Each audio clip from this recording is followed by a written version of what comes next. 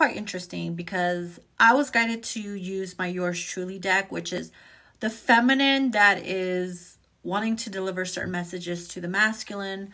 So here we go, feminines. I can tell you're fed up. Here it says, waiting for your response. Some of you guys could have sent out a message to a specific person and they probably saw it, haven't gotten to it, doesn't care to respond to it, or just doesn't know how to respond to it. Or they can't. I don't know. I always call bullshit on that though. I'm going through depression. Ooh, some of you guys could be going through something. Ooh, it's always when you need them the most and you're going through some shit that they neglect you. It's kind of like the divine is teaching you, hey, honey, ain't nobody going to save you. Ain't nobody going to have your back as much as I do or as much as you will have yourself. Don't depend on this person to be your Jesus Christ or whatever. You know what I mean? And a lot of you guys just feel like this person's playing games or you just had enough and you're like, you know what? This person's not there for me.